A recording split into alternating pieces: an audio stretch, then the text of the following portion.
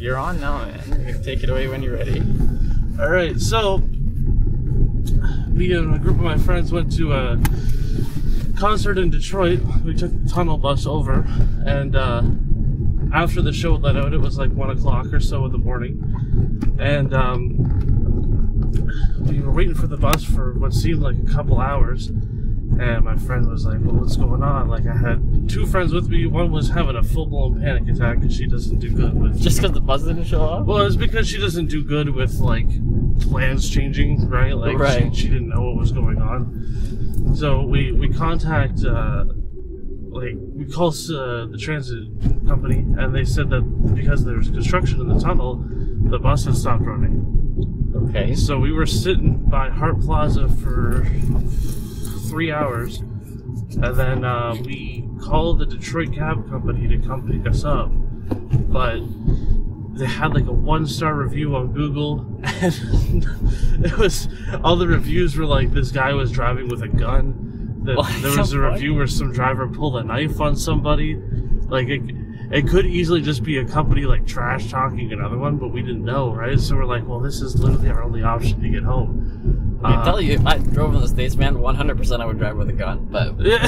100, why not, right? Yeah. But yeah. But so we wait for this guy for another hour because he has to go home and get his passport.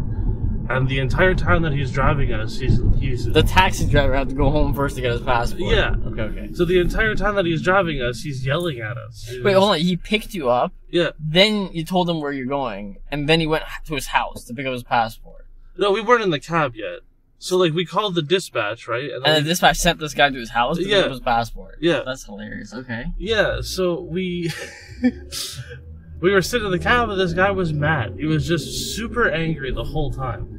Just for no reason, right? Fuckers made me get my passport. Yeah, literally. So he's getting all upset, and then we go across the bridge, and he's like, "Where do you want me to like drop you off?" We're just like, "Oh, the McDonald's just outside the bridge," and he drops us off, and then the lady on the phone told us $90, right, for the cab ride to get across the border, which is insane.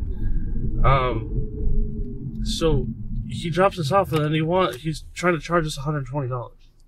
Okay. So he's slightly more insane. Right. So he's trying to get like a $30 tip out of us, basically, right? For being all salty. Yeah, and he's just like telling them, we're like, no, that's not what was told. Like, no one said anything about this to us.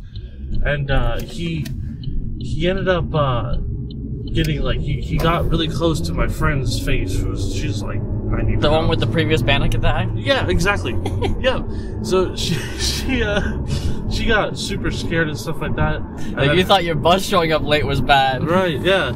And then so her boyfriend, who was my friend, like gave this dude a couple shots in the face. And then this dude, like, he just sped away. And then we're like, what just happened? Wait, okay, right? so you guys like got out of the car and then you got in the fight, or like? Yeah.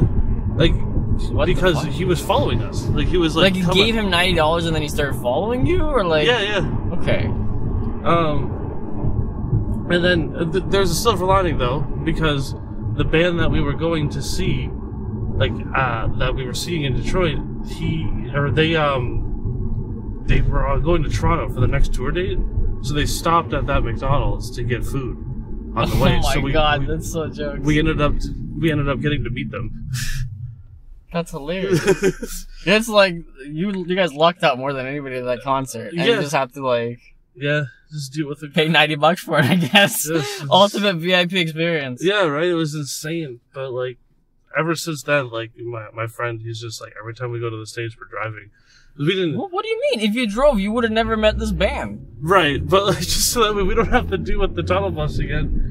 Because he was going to drive, but his mom was like, because we were like 19 at the time, right? And he had just got his license.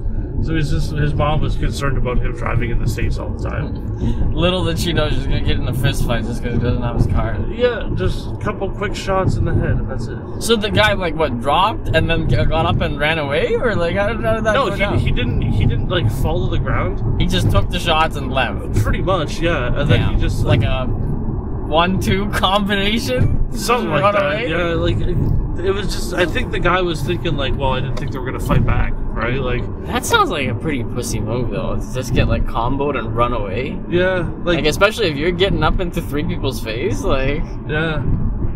Interesting. Very interesting. But I guess it's a good assessment of the situation, right? If you're getting pieced up by one guy out of the 3 guys you're trying to fight, probably not a good situation to stick around in, right? Yeah, well, like, because I'm not a fighter, right? It doesn't matter. The guy's getting 1v1. There's 2 more of you, right? So well, yeah, no matter what, he's fucked. Yeah. So, yeah. Well, better luck next time.